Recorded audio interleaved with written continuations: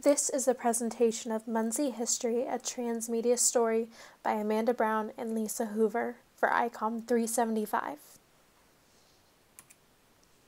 First, before we talk about our project, the history of Muncie, we must talk about what transmedia storytelling is.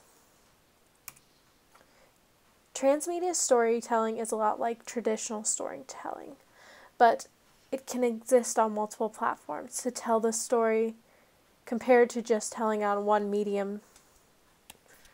Transmedia storytelling can also get the audience more involved with the story, where they can even participate and or be involved with the story. That is just a brief explanation about what transmedia is. Now I will explain how we came up with the idea for the story. We decided in the early planning stages that we wanted our story to have a Muncie focus and also be based around history, since Muncie celebrated its 150th birthday in 2015. We also wanted the story to have a mystery feel at the same time. I will briefly explain the plot of our story and the meaning behind the story. This transmedia story is meant to give users a better understanding of some of Muncie's history. Muncie is getting ready to celebrate its 150th celebration, and one of the artifacts on display is stolen. It is Emma Wood's job to try to get the necklace back before the celebration begins. The necklace that was stolen is Frances Woodworth's. She is the wife of George Ball, who was one of the Ball brothers. With the help of Sarah, who is also on the committee, and the diary of George Ball, she will try to find out who stole the necklace and try to get the necklace back before the celebration. We used the hero's journey as a guide to organize our story. From this point, we took our storyline and came up with user requirements. We started by coming up with some usability goals for the story. We came up with two main ones that we felt tied in well with our story. And those two goals are learnability and entertaining. The reason we wanted our story to be more learnable is because we wanted our audience to learn more about the history of Muncie while at the same time still being entertained. Then we came up with 10 usability statements that both helped tell the story and tied into the different usability goals.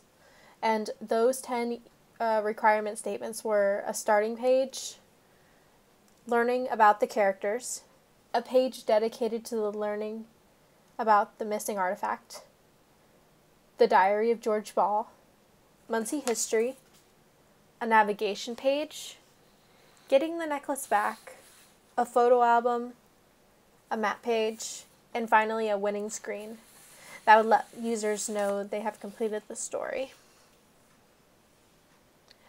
These 10 requirements helped us figure out what kinds of media we would need, and it kept us organized. After we created our user requirements, it was time to move into creating our paper prototypes.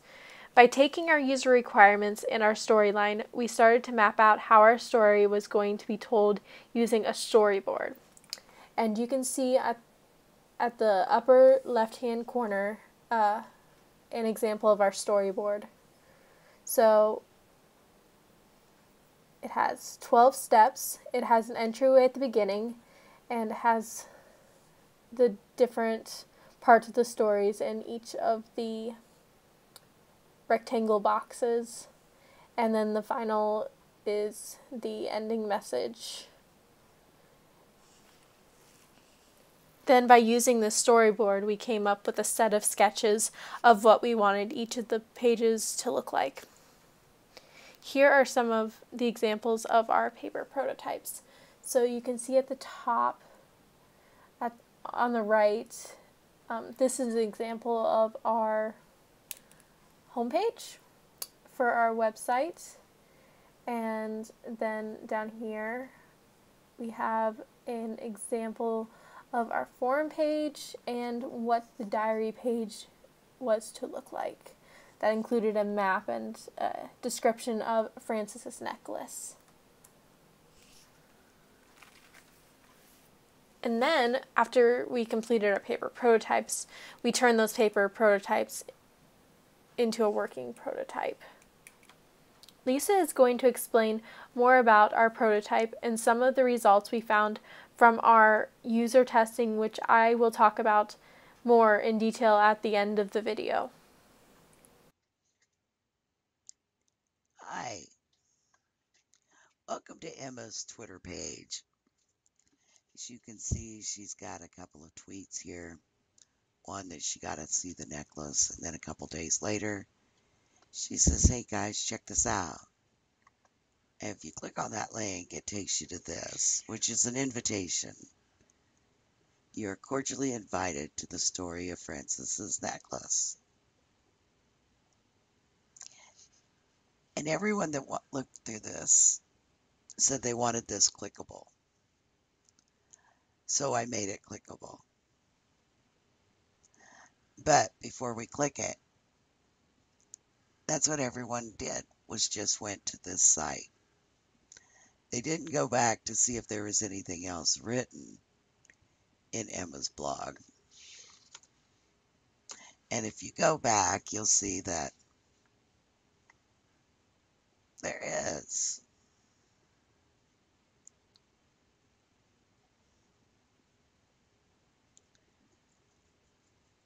And she got to see the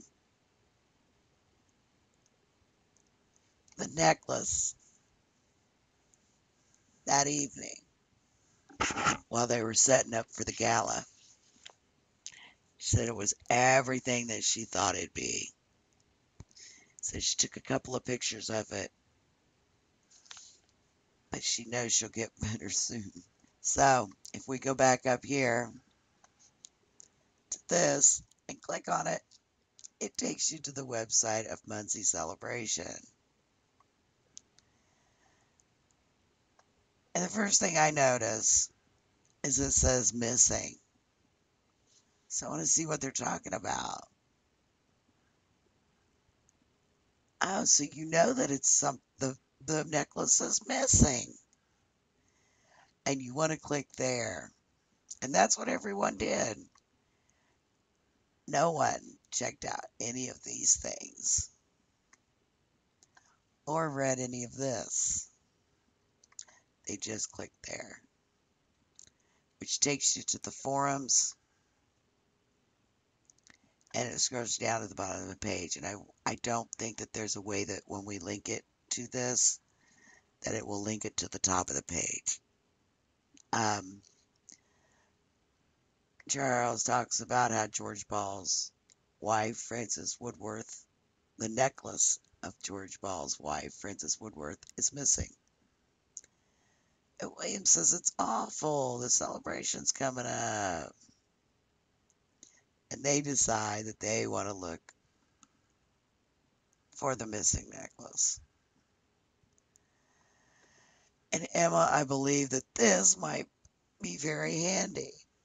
But a lot of people missed this right here. They missed this, because it didn't stand out to them. So you click on that and you get to the diary of George Ball. And I did have a couple of people that would scroll down looking for George Ball's diary, realizing that that's what this was. So we want to make it bigger so we can read it. But when it opens up, when you make it bigger, you miss the top part of it to find out why this necklace is important. Some of the people couldn't understand why the necklace was important. This is why. George gave George gave Frances this necklace on the day that their daughter was born.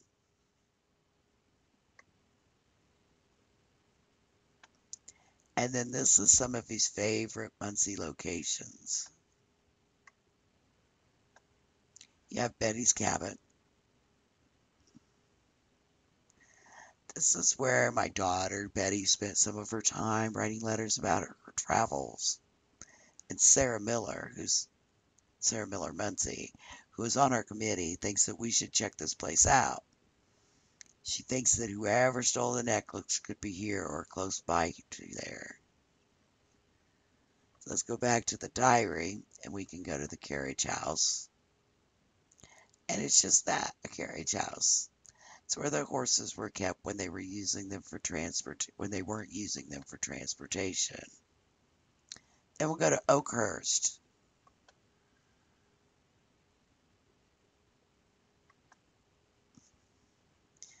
Oakhurst is where George, Francis, and Elizabeth lived. Now the cabin is situated at the very back part of the yard from the house. And this is his brother's house, which is next door. And then this is Betty's dollhouse. And Betty's dollhouse was right behind their house, right behind Oakhurst, the house. And it was built 2 years before his brother's house was built. So I imagine that she would be out there playing, watching the people build her uncle's house when she was a little girl. Like I said, this is situated right outside her back door so that her mom could keep an eye on her. Now, Sarah says that we should go check out Minnetrista.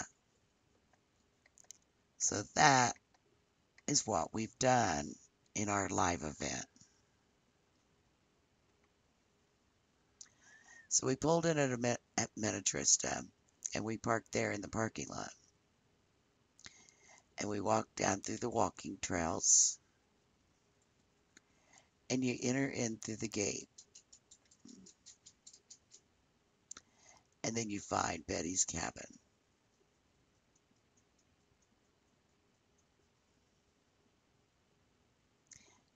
And look for the letter. And then you read the letter.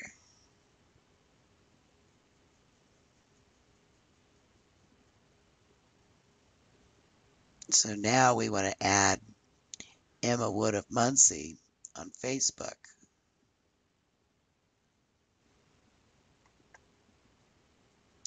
So here's Emma's Facebook page where she said that Sarah and her were able to get the necklace back. It was the most beautiful thing she'd ever seen. She almost didn't want to get it back. What should she do? No, Emma, you must not keep the necklace for yourself. It doesn't belong to you. Think about how disappointed George would be if he knew you didn't give the necklace back. Find out if she did the right thing. And then you can click here. Thank you, Emma. We have the necklace back. Thank you, Emma and Sarah. You have truly saved the day. So here in our story, we did start out in the ordinary world, and we got called into an adventure. And we had to refuse the call. Then we met our mentor, and we crossed the threshold. And then we had our friends and enemies test. Well, we did try to follow all of the hero's journey. We had the ordinary world, and then the special world. And then we returned back to the ordinary world, but we returned back changed and different. So I hope you enjoyed our story. Please feel free to look around. I know that there are Twitter pages for everyone.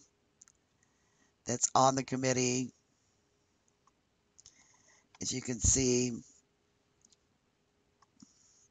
it's not just Emma, but Sarah and William. And here Sarah says that she's a student, a coffee junkie, and she's scared of zombies and can be reached here. And if you send her an email, she will send you one back. And here's William, who ends up being the bad guy in the whole thing, stealing a necklace.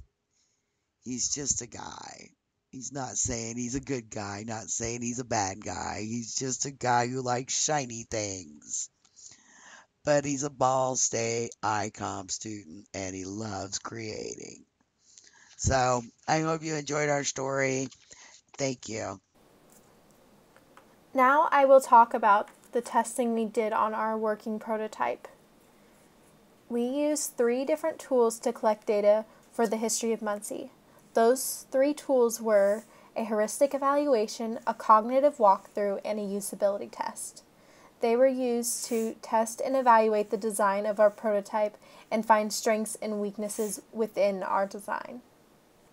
We had questions from 7 different inquiry areas. Those 7 inquiry areas were ease of use, learnability, which was one of our usability goals from the user requirements, efficiency, memorability, effectiveness, satisfaction, which was another one of our usability goals from the user requirements, and the last inquiry group was navigation. We asked users 3 different types of questions, which were Likert, ranking, and open-ended questions based around the 7 inquiry areas. And now I will talk about the demographics of the users who took our usability survey. We had 10 users take our usability survey. The average age of the user was 35 years old, with 19 being the youngest and 74 being the oldest. 70% of users surveyed were females. All 10 users were from the Muncie area. 90% of the users were computer literate. When asked whether or not they knew what transmedia was, only 1 user answered yes. 5 other users answered maybe, indicating that they may have heard of it or only a small amount about the subject, and 4 users had no idea what transmedia was. Lisa mentioned earlier in the video some of the problems that users ran into in our story. And that is how this story started out as just an idea and turned into a working prototype that we were able to get feedback on from our testing and saw what worked in the design and what didn't work in the design. I hope you enjoyed our presentation and thanks for watching.